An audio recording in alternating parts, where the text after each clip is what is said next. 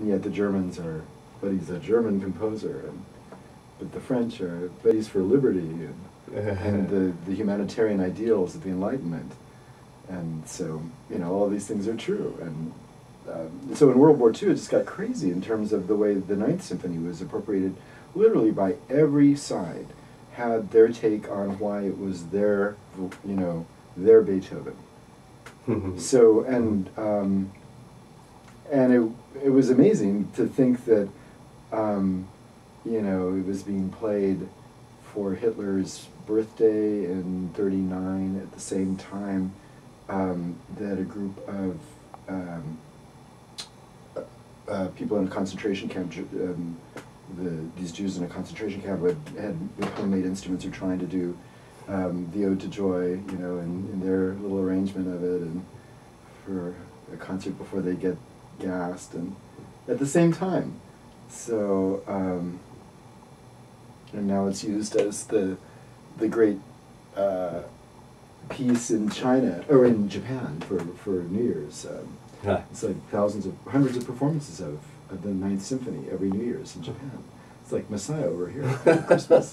So, but it's the Ninth Symphony, it's the Ode to Joy. All these massed choirs, and they have classes in how to sing it, and so it's a big sing-along piece. Wow. I don't know whether you're aware of that. But I never heard that before. Oh yeah, it's Daiku. It's it's the big nine. That's funny. Yeah. That's hilarious. So yeah, and so it crosses all these cultures.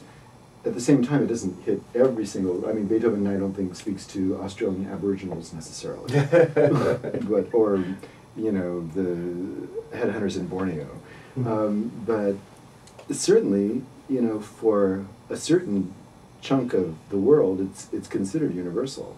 But the rhythmic, what we were saying before about this whole thing about the rhythmic gestalt, there's a component to meter and rhythm and timing and all that does speak to people. And so if that music was taken and put into drum signal, right? Yeah, exactly. I think you would find Aborigines being able to relate more. Yes, but the problem is you've got all this other stuff encrusted on it, the harmony and the counterpoint. And, yeah. If you take that out, I mean, you could probably do polyrhythmic representations of some of that.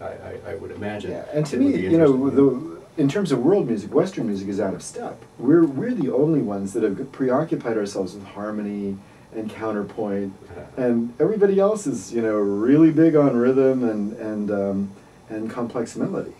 So or sometimes simple melody, but rhythm is like a huge element in world musics that just gets kind of lost over here. I think that's kind of what Beethoven was really connecting with, because there's just some really profound rhythmic stuff going on.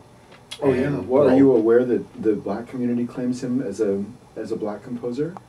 Yes, and that has to do with because of how he was described by contemporaries. Well, and apparently he had a maternal grandmother that was African. This is what I understand. So there's a bit of black blood. That his mother was therefore biracial. Yeah.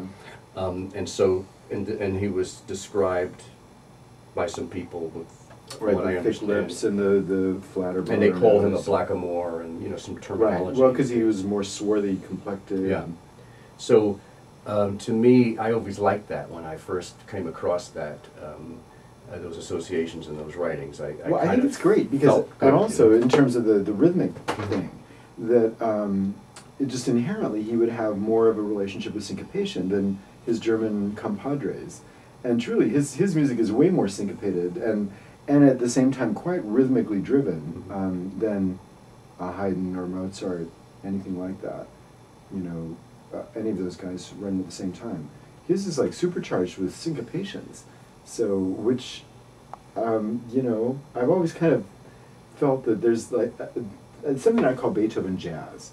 So, and really to get that locked in at various points just makes the music come alive. I think so too. I mean, just two things come to mind. Well, the fifth, obviously.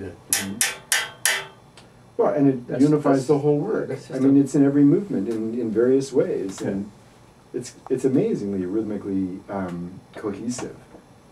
And the seventh is a piece of rhythmic, I mean, the melody is a rhythm, really. I mean, Sure. yeah. Yeah. Well, and Wagner called it the apotheosis Yeah. of the dance. Pum, pum, pum, pum, pum, Yeah. pum. Just sort of heartbeat kind of. Johnny one note, right? Yeah. So, and that movement was encored twice in the first performance, the Allegretto of the Seventh Symphony. So the audience loved it so much. But it's often done quite slow compared to Beethoven's actual mark. And that's then brings us into this whole idea of tempo, which you had brought up in your emails.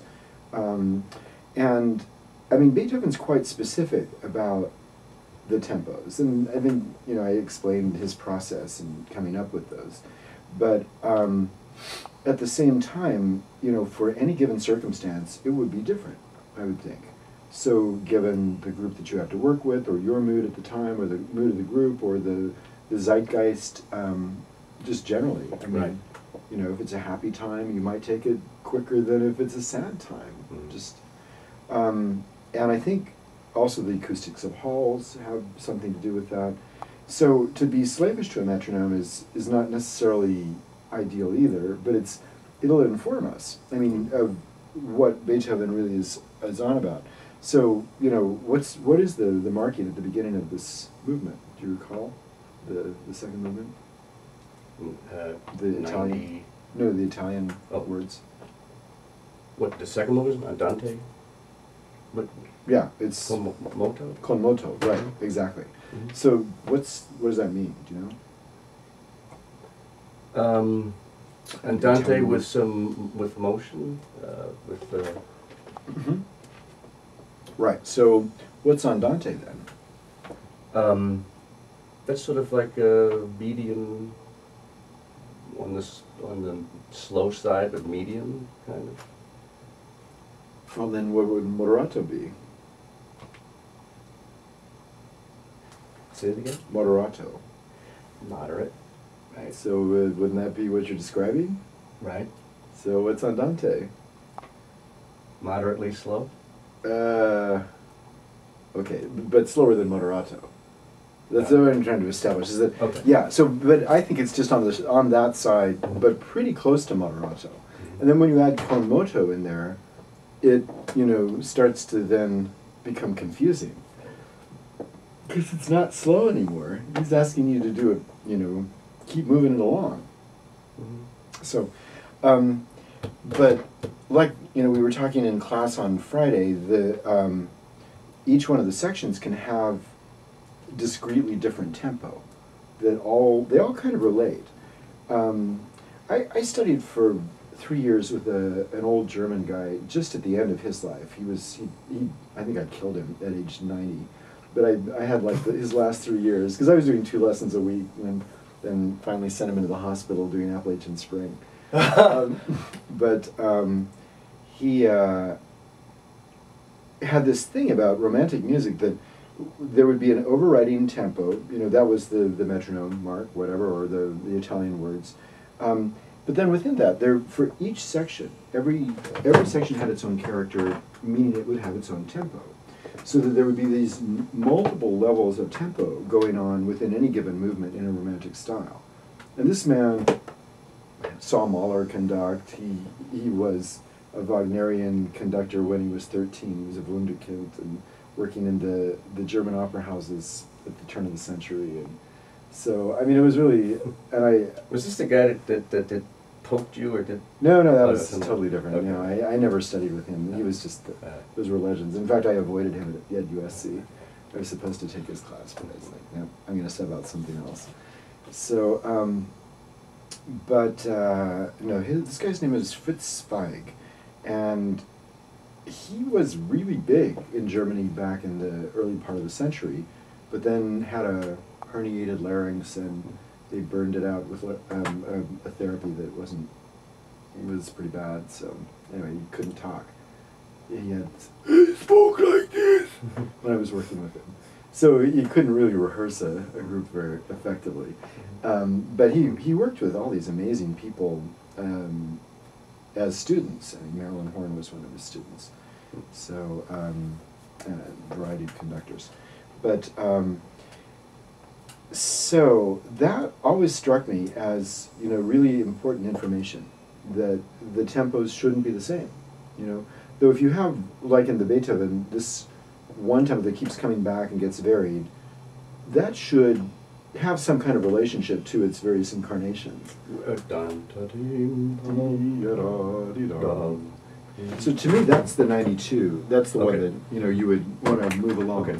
But the ta da da dee da dee ta dee dum, I think you can linger a little da dee dum ta da da dum ta da da dum tu ru ru. Yeah. Yeah. Right. And so, and then the ta da dee dee da dum could pick up again. So it's basically what I was doing with the orchestra here. And then, so